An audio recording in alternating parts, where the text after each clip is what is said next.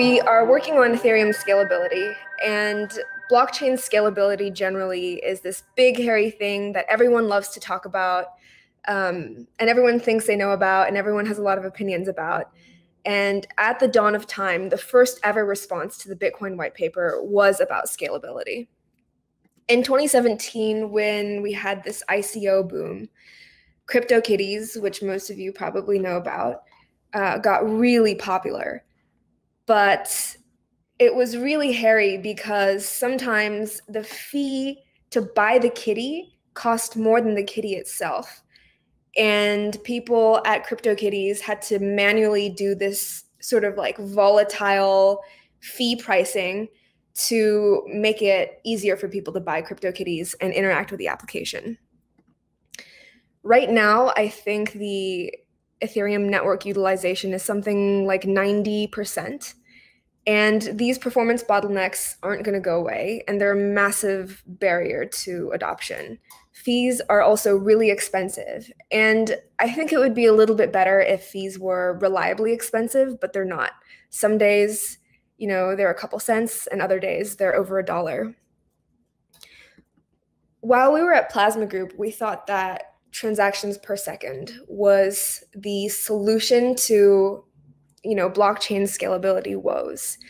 And so we worked on Plasma, and we, ground day in and day out to figure out how to scale TPS. Plasma is great because, it scales TPS absurdly high, theoretically infinite. But once we released our Plasma testnet, nobody used it.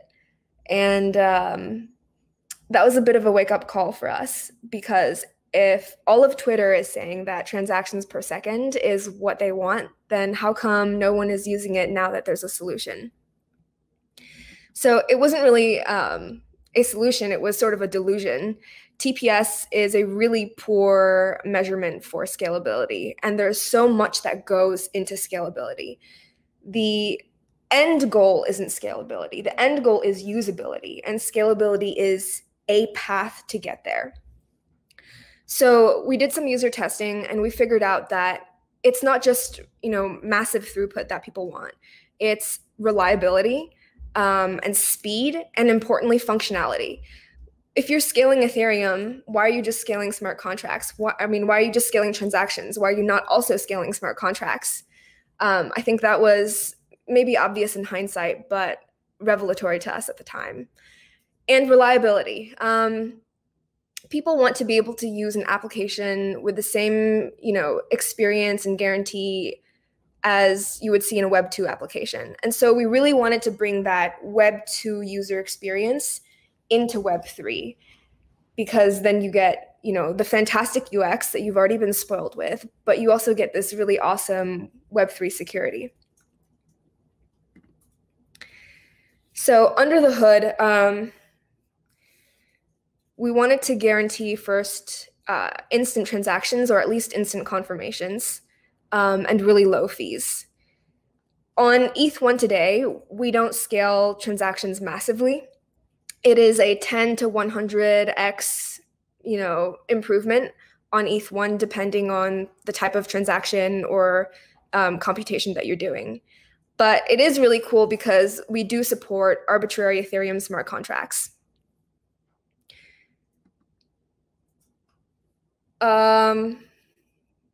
Right, so optimistic Ethereum is really a combination of optimistic rollup, which is a layer 2 scaling solution that scales Ethereum by doing transactions or computation or what have you off-chain, and then the optimistic virtual machine. And so if you think of optimistic rollup as this sort of robot that can do things way faster than a human can, the OVM is what allows this robot to be smarter and do a wider range of activities. So you can have optimistic rollup without the OVM. You can scale simple transactions really easily, but you don't get the full functionality of Ethereum, which is, that's what we're all here for. There's a few benefits of staying really close to the architecture. You can think of the OVM as basically the EVM. It can do anything the EVM can do. what we really wanted to do is preserve the Ethereum developer experience. People have for years been building out, tooling for Ethereum, tutorials, developer guides, documentation, wallets, things like the graph. We wanted to be able to preserve all of that. So the experience of developing on the OVM is basically what you get on the EVM. You still write in Solidity or Viper. You can still use Truffle, Waffle, MetaMask works. It's all generally the same. There might be a few small caveats, like maybe you have to think about, making your function calls a slightly different way because of how optimistic rollup scales. Oh yeah, super bullish statistic. Optimistic rollup uses data availability to scale, and ETH2 phase 1 scales the data availability layer. And so a lot of people are really concerned with the composability of DeFi applications once we move to ETH2.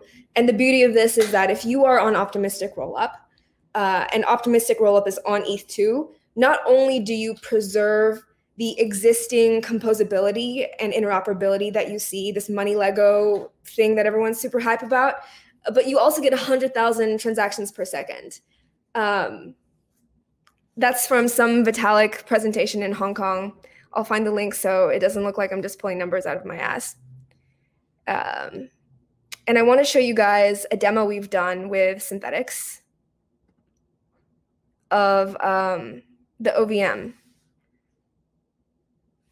But I don't know how to internet. Okay, here we go. So first, here's Synthetics Exchange on mainnet Ethereum. And I did a demo transaction just to see that it would work over an hour ago. You can see here. And the status of the transaction is that it's still pending. So I was going to do another transaction now, but I think, okay, so the transaction's been pending for an hour. And let's go take a look at Synthetics Exchange on L2. Okay, what should I buy? Hey, Kevin, what should I buy? ETH. ETH, okay. I'm gonna put all my money into ETH. Long ETH. Confirm trade. Boom. Confirmed. 145 milliseconds. Yo, super bullish, right? Okay. So this is these are sort of the general like confirmation times we expect to see on layer 1 as well, or sorry, on mainnet as well. Although the code is unoptimized, we don't really expect to see that much more significant improvement over we have here. It's a really cool demo, l2.synthetics.exchange. It's a collaboration with Synthetics. They've been super awesome about this through this whole process. They had a few problems. One really big problem they had was people front-running their oracles. It's really expensive to do oracle updates on Ethereum. So they were doing them maybe every 5 to 15 minutes and spending the tens of thousands of dollars per year on oracle updates alone. And so for approximately the same cost on optimistic rollup, you can be doing those oracle updates once or twice per second, which is pretty cool. And you can see it all in action for yourself on the demo. You can see the price updating with, well, hopefully. The number one rule of demos is that everything you need to have working will not work when you're demoing live. But there it is. Price updating with, well, maybe not, but you get the idea. There we go, 23.20. So this is, the crux of what we're building. Next steps would be to combine optimistic rollup and OVM. So this demo is just the OVM. We built out a demo of optimistic rollup at DevCon last year with Uniswap. Some of you guys may have played around with that demo. It was unipig.exchange. And so in this demo, the OVM part was completely custom code. None of it was repurposable for any other applications. It was written just for Uniswap. And the sort of milestone that we've hit with the synthetics demo is that what we've written is a fully general OVM that can support arbitrary Ethereum smart contracts. Theoretically, the caveat is that we have to continue debugging our software. So it works for synthetics, and we were able to get the graph working quite easily. We didn't have to make any changes to the synthetic smart contracts. We didn't have to make any changes to the graph. What we're basically doing with the OVM and these, Ethereum applications is that we're pretending to be Ethereum, and we're swapping out the Web3 provider and pointing it to us instead. And so the graph, thinks we're Ethereum, and can still on L2 display the oh no, I lost my window. Display the synthetics price charts. We also, surprisingly managed to get MetaMask working. And it's also quite easy to get block explorers working. These are, all guarantees of staying really close to the base layer in terms of architecture. So next, for us, we have some refactoring to do with our transpiler. We want to continue to find apps and get in touch with developers who want to build their applications in a scalable way. We want to hear about your pain points, and we want to know about what you're building. So hit us up. You can go to optimism.io. If you have questions, you can join our Discord. And if you want to ship post, you can also join our Discord.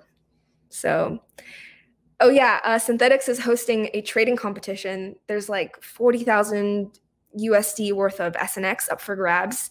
I happen to be dead last on the leaderboard, but you can, participate and lose money or win money faster than ever at top speed.